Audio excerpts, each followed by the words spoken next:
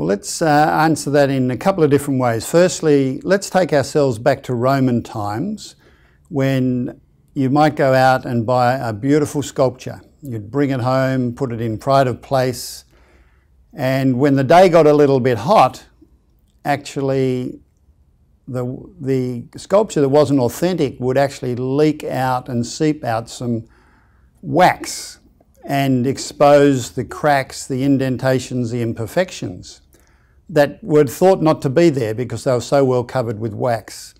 So what happened in those days was that the buyers became pretty savvy and decided they wanted their marble statues put under fire before they bought them to see whether they're the real thing, whether they were without wax or whether they were fakes, whether they were with wax.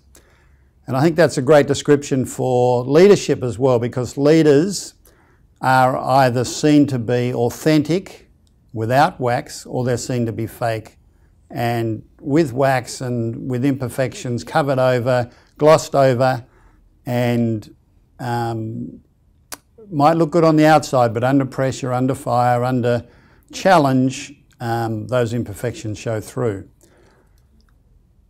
I think a great example we've seen in recent times, in the last few months, we saw ANZ do some really interesting stuff around that I think showed some authentic leadership from Shane Elliott, the new CEO.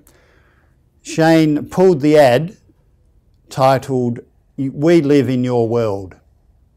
And he pulled that because he said, actually, I and my fellow executives who live in fancy houses in Toorak and South Yarra in Melbourne, or in Double Bay and Vaucluse in Sydney, actually don't live in the real world of our customers. We drive our fancy cars to fancy big offices, and then we go home again, and we're not really in touch with our customers, and we need to change that.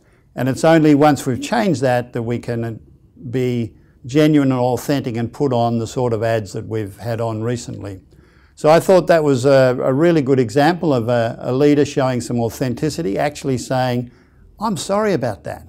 We stuffed up. That was totally inappropriate. And as leaders, it's pretty hard to do that. And it's often not seen as strength, it's seen as weakness. I actually think it's the other way around. I think it shows great strength, great depth of character when a leader can say, actually, I was wrong. I did something out of place. And I won't do that again. We're going to change, and we're absolutely determined to change. And most people, most Aussies, we say, can pick a fake a mile away.